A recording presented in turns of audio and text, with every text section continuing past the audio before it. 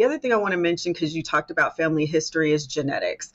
And because genetics is kind of a newer thing as far as genetic testing and screening, again, that's not in the movie.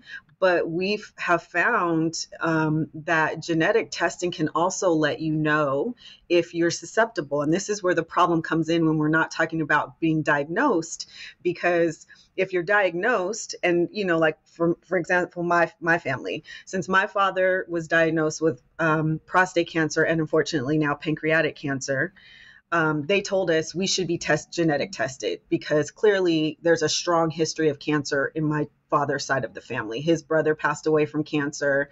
His father had cancer. They're like, we need to do some genetic testing. So that way, where you stand.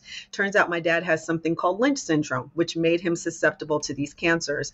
And then me and my sister got tested. So now we know where we stand in regards to that and can make decisions for our health based on the understanding of our genetics.